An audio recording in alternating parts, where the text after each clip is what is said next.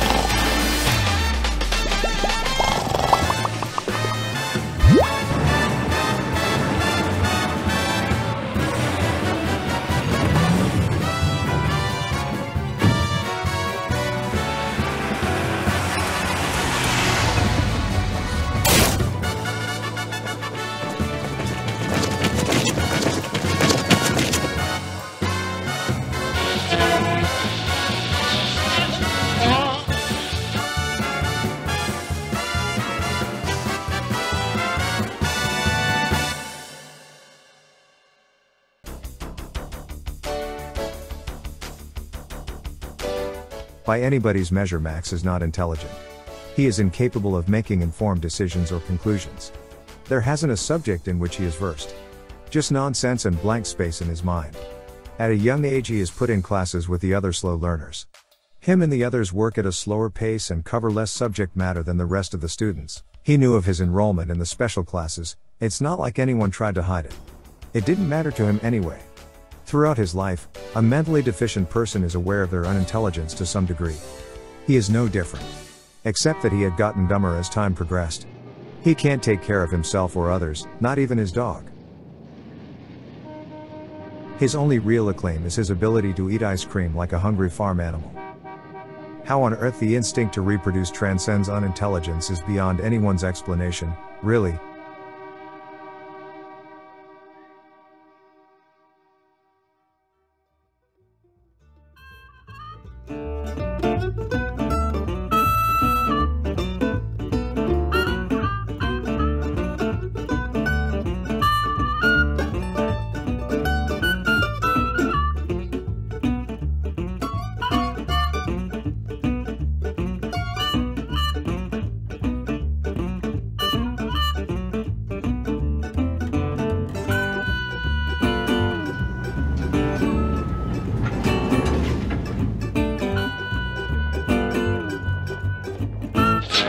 This your dog, sir? This dog. Yes, this dog right here. Yeah, this doggy's mine. Well, you can't have dogs inside the building, sir. Oh. Why? It's against company policy, I'm afraid. Max stared dead-eyed at the guard. Sorry, maybe I didn't good at drawing dead eyes.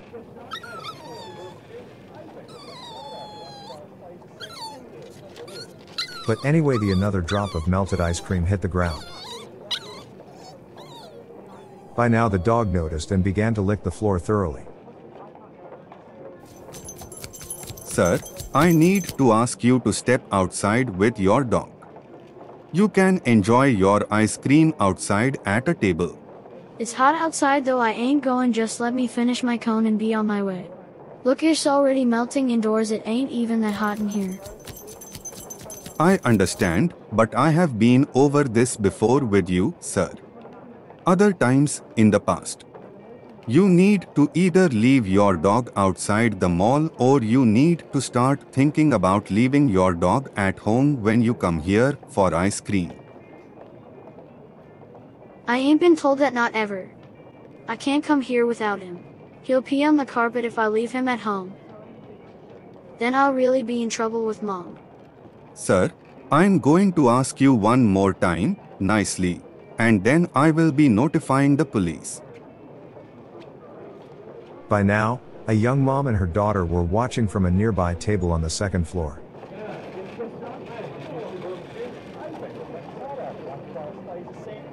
Who the hell is he? I don't know. Maybe someone escaped from the mental hospital. Is he the black pal from Kick Knock?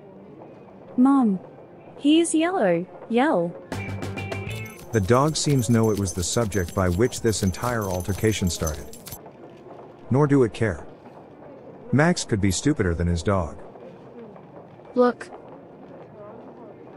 I'm halfway done here already with this cone. Just let me finish. The guard's face turned red and pick up his phone. He is watching him as he dialing to the police, he now chomping on the edge of the cone, eyes closed, oblivious of the guard's actions. The dog is still continuing in action like a Chinese worker. The conversation was brief. He could not believe the utter ignorance of the boy. He stared at the boy in contemplation. Is this boy's mission to anger me? To sabotage our mall, to ruin my day, to cause a scene? I have contacted the police, they are on the way. Jesus. Relax. I'm done anyway. Max ate the remainder of the soggy cone, signaling that it was time to leave. He walked out with his dog, but before reaching for the door, he wadded up his wet sticky napkin and threw it into the trash.